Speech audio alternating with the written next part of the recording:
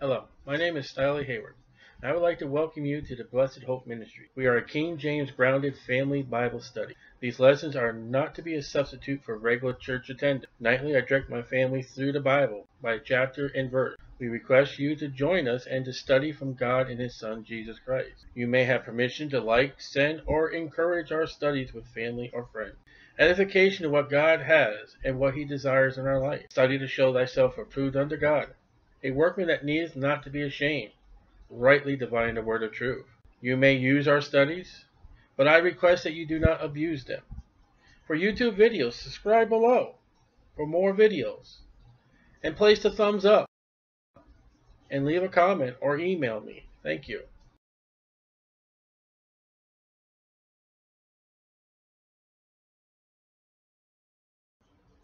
Revelation chapter 15. And I saw another sign in heaven. Signs, angels, great and marvelous. 7 angels having the 7 last plagues. These are the same 7 angels that blew the trumpets? Don't know. 7 different angels? Doesn't say. This says we had 7 angels and 7 trumpets. Now we got the last plagues. For in them is filled up the wrath of God. The wrath of God, the God of love. Vengeance is mine, saith the Lord, I will repay. God hates the sin but loves the sinner. You're wrong. Because God has given these people, from the time the book of Acts is sent out preaching all over the world, God has given these people, have heard the gospel that Jesus saves. Listen, we're coming in this thing at the end of this one, at the end of the 7 years. By the end of the 7 years, people who are adults, anybody who could be from a teenage all the way to being adults here, have some way have heard the gospel. Now I know there are people here in Daytona Beach, Florida. They have had opportunity to hear this gospel. The rapture will happen tonight, or within a month, or even a year, 2 years, the rapture will happen. 7 years, they will be still alive. And God has been long-suffering with them. God's been patient with them. And now, listen. Now we're going into the time of Jacob's trouble. This is a time of Jews. And God told Abraham, Genesis 12, I will curse them that curse you. These are God's people that are being mistreated. They're being killed. The Antichrist and Satan and the false prophet are trying to eliminate them. And you touch God's saints, He takes it personally. When Jesus addressed Paul, He says, why are you trying to kill me? Why are you attacking me? And Jesus took it personally, Acts chapter 9. So, wrath of God. And God's holy because He has told these people.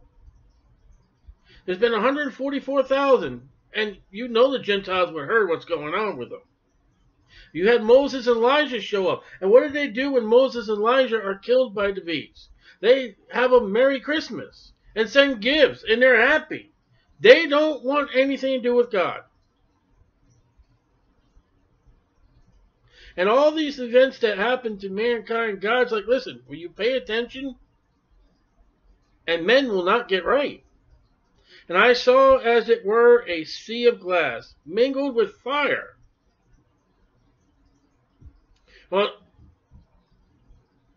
God has to be the God of creation, because how can you get fire and a sea of glass together? With the fire, you're not going to have the sea of glass, because the fire is going to dissolve the sea. Or you can't have fire with the sea of glass, because water puts the fire out.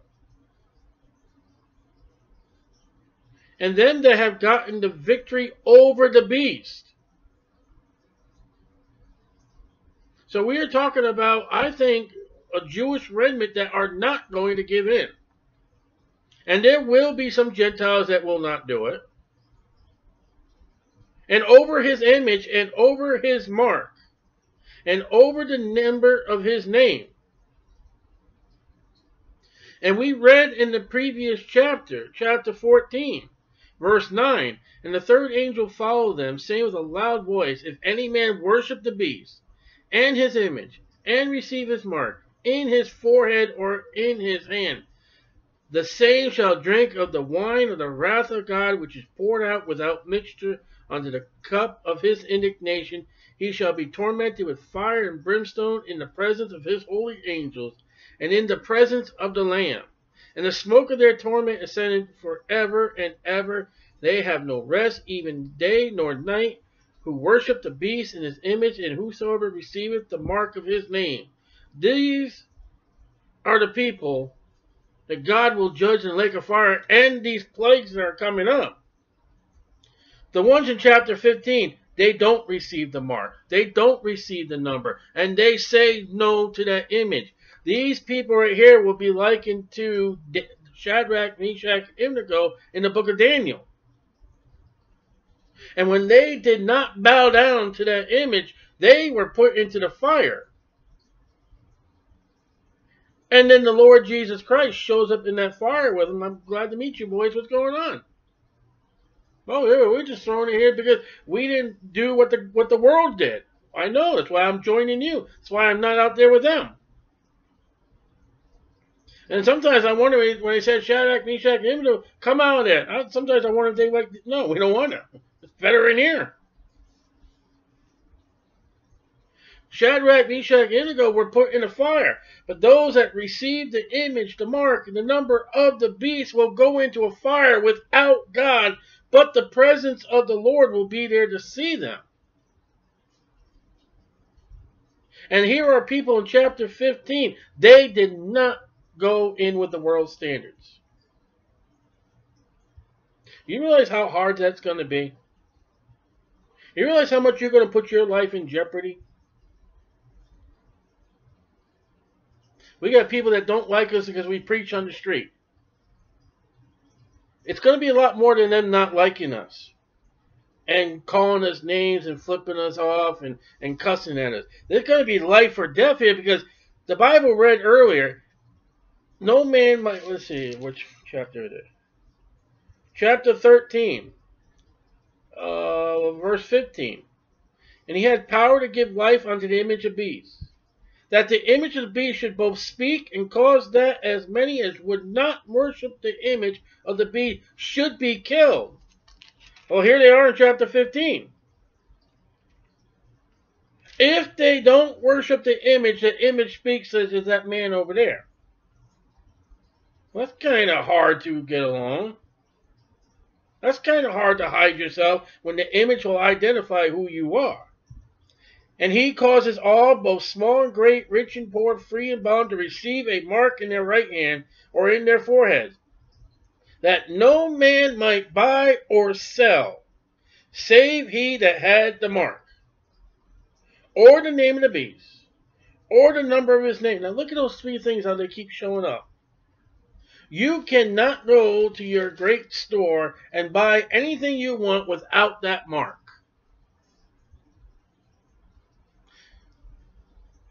Did you just break your leg? When you go to the emergency room, if you got no mark, you're not going to be treated. Jesus said, woe unto those women who give suck in those days or about to give birth to children. Because if you don't receive that mark, that baby is going to die in your arms of malnutrition and of starvation and dehydration if they don't turn you over first for child indecency care. Because don't forget, listen, I've seen the movie. When I got saved, those movies were out there by crazy. And they still are. That image tells us that that mother over there is not taking care of her child because her and that child will not receive me. How's that? These people that come out of this tribulation period not receiving the mark. Let's read it again for them. I saw, as it were, a sea of glass mingled with fire, them that have gotten the victory over the beast, and over his image, and over his mark, and over the number of his name. Over the image? The image is saying, they are not worshiping me, Satan. Stand on the sea of glass. It's got to be ice. It's got to be some kind of ice. The Bible speaks of hoarfrost. So it's not ice, but it's a kind of ice. Something that scientists and Christians have never seen yet. It's a sea of glass. I don't think it's figurative. I think God knew enough. I think there's ice in the Bible. Having the harps of God. Now, these are not angels. These are men who are living in the tribulation period, who have overcome Satan and his image. And they are given the harps of God. There has been no music in heaven since Lucifer fell. And these people, men and women who overcome Satan, Lucifer, are given the harps of God. Say, start up the music and start playing the hymns for me. I want to hear it again. What a revelation that. For those who got victory over Lucifer, who becomes Satan, the devil, the old serpent, the dragon. God says, hand those harps over to them. Lucifer's no more here to play the music, because you read Ezekiel 28. He had the music, Nebuchadnezzar. And God says, in his absence for all eternity, those that got victory over Satan, give him a harp. I want to hear it. And this would be something that David had played as a shepherd. And the Bible says that David made up instruments to praise God. And you got to be very careful with your music, because it's become foul, because music is after Lucifer and Cain's family. Read your Bible. And they sang the song of Moses. And you go back to Exodus 15 for that. So I'm going to assume with the Song of Moses in Exodus 15, these are Jewish people. And I made myself scratch my head, because when Jesus Christ comes, there's a remnant in, I say Salapitra, but I could be wrong. I don't know the exact name of it, but that place that's prepared in the wilderness for that woman, Israel. And when you read 15, here's a bunch of people that the image has killed because they will not worship. They will not take that mark. Forehead or right hand. God says, here's the harps. And they sang the song of Moses. And you can go back to Exodus 15 and read it. Exodus 15 is a hymn that will be sung to God. It is history repeating itself. I was telling my wife today, we were at a place today and the stupid TV was on, and they said Friday night they're gonna talk about Watergate, and I leaned over and I said, yeah, you think they're going to tell the truth? They're not going to. Here history plays out. Exodus 15. Do you remember what happened when we came to Exodus 15? When they got victory over who? Pharaoh. Guess who is a type of Antichrist? Pharaoh. Now that you got victory over him, here's your harp. Start singing the Song of Moses.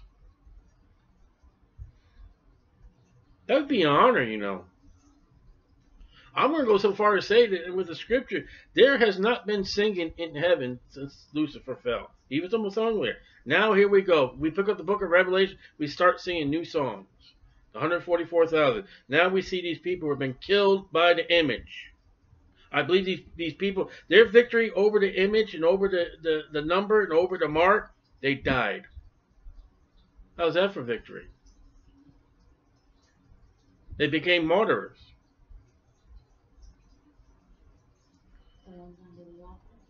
Now, these are not the ones I don't know. The ones on the altar lose their heads. It doesn't say how these died, but there's only one way for them to die. Their heads are chopped off. Then again, the Bible says, "Him that dies, with him that kills by the sword will die by the sword." And what we see in chapter 15 is, you realize how many Jews are being killed? I'm sorry to say, Adolf Hitler is going to be a pussycat to compare what's going to happen in the tribulation period.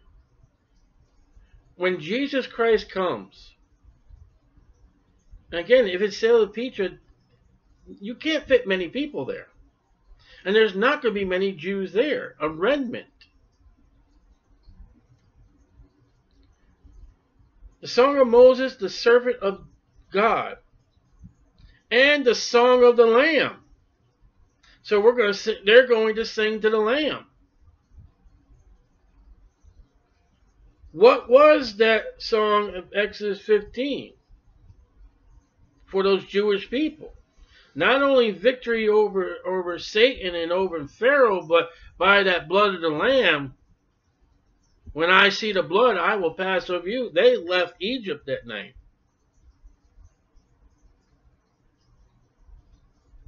So they are going back to the redemption under the blood. But this time by the blood of Jesus Christ. And we've already seen that they have the commandments of God and the faith of Jesus Christ. The law tells them I cannot worship that image. I cannot get that mark in my body. I've got to serve Jesus Christ. Go ahead and kill me then.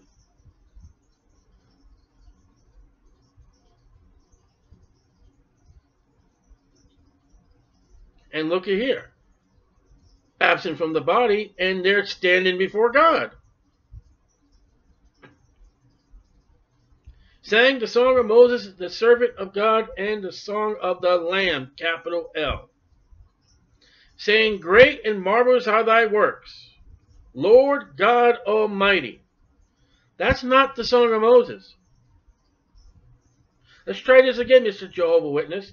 And they sang the song of Moses. Go back to Exodus 15 and sing that. And the song of the Lamb, saying, all right, here's the song. Great and marvelous are thy works, Lord God Almighty, addressing the Lamb as God. Just and true are thy ways, thou King, capital K, of saints. Now again, that's not church. These are Jewish people. Jesus is only king to the Jews, not the church. And they're saints because they got the testimony of God, they got the faith of Jesus Christ, and they're saints. So they call, finally, there'll be Jewish people that will call Jesus Christ Lord God Almighty. Man, when Jesus spoke about his relationship being God the Father, he upset the Pharisees. They tried him as blasphemy, and now here they are. Jesus, you are God, Jehovah, Almighty, Almighty, Jehovah. You can't get a Jehovah's Witness to say that. They're not going to be there. Who shall not fear thee, O Lord, and glorify thy name? There's no other name given amongst men whereby you must be saved. For thou art holy. Here's the song of the Lamb. For all nations shall come and worship before thee. It's coming up real quick in the millennium. For thy judgments are made manifest. There's the song of the Lamb. And after that I looked, and behold, the temple of the tabernacle of the testimony in heaven was open. And the 7 angels came out of the temple, having the 7 plagues, clothed in pure and white linen. Now, can you even imagine what that's going to be like? No sin. No curse. In glory. It's going to shine. You see what they said about Jesus when he was on the Mount Transfiguration with Moses' light? Man, it was glistering. and having their breasts girded with golden girdles, pure gold, finest gold, holy gold. Heaven's going to be a beautiful place. It ain't going to just be sitting on a cloud playing a harp. And then, remember, it says golden. You ever seen gold sparkle? Can you imagine that gold and that fine white linen sparkling by the light of God? With that green rainbow? God is light, Jesus is light. That light is just sparkling throughout all heaven. And we haven't even got the city of Jerusalem yet. The Bible says there is no need of a sun up there, a moon. God is light in this place. And this place is tremendously just lit by the glory of God. You couldn't make a light bulb this bright. It put the sun to shame. Because the sun has spots. We're going to a gloriful place. The 7 angels came out of the temple, having the 7 plagues, clothed in pure and white linen, and having their breasts girded with golden girdles. And one of the 4 beasts gave unto the 7 angels 7 golden vials, full of the wrath of God, who liveth forever and ever. And we're going to come into the 3rd set, minus the woes. And the temple was filled with smoke from the glory of God, and from his power. No man was able to enter in the temple. Do you remember reading about that? The glory of that cloud? Till the 7 plagues of the 7 angels were fulfilled. And then we'll get into, Lord willing, the next night we'll get into these vials. But these vials are more exposing those of the beast and the image and the marks. There are still Jews, and they're still in trouble. But we had the 144,000 go to heaven. We've had those who were under the altar that have been beheaded. They're up there. You have Moses and Elijah was brought up. You have this group that's brought up. We, as the Church of Jesus Christ, in glory array, we're going to start seeing heaven start getting populated with Jews. More and more and more. And there's going to be some classes of Jews that are going to get more respect than the church will. Because these people, they're standing before God singing. I hear some Christians speak and they think that all glory is going to worship the church, you know. God has his first love set to Abraham, Isaac, and Jacob. The church only came in, the Gentile only came in because the Jews rejected Jesus Christ. Read your Bible. The Gentiles only sent in because, you know, I'm just angry at the Jews. I'll make them angry. I'll bring those rotten Gentiles that Jonah and Peter didn't like. We're in because the Jews rejected. But those Jews are God's people. And as God's people, they're going to get a better, greater position in glory before God the throne. That's what it says. Where do you see a Christian get a harp and start singing to God? I don't see it. I see Jews doing it. The whole book of Psalms is in the Jewish Old Testament. It's a Jewish book. It's sung by Jewish men. I guess God likes that Jewish music. We'll be quite shocked when we find out what God thought of our music. And for that, listen to my biblical truth about our hymns.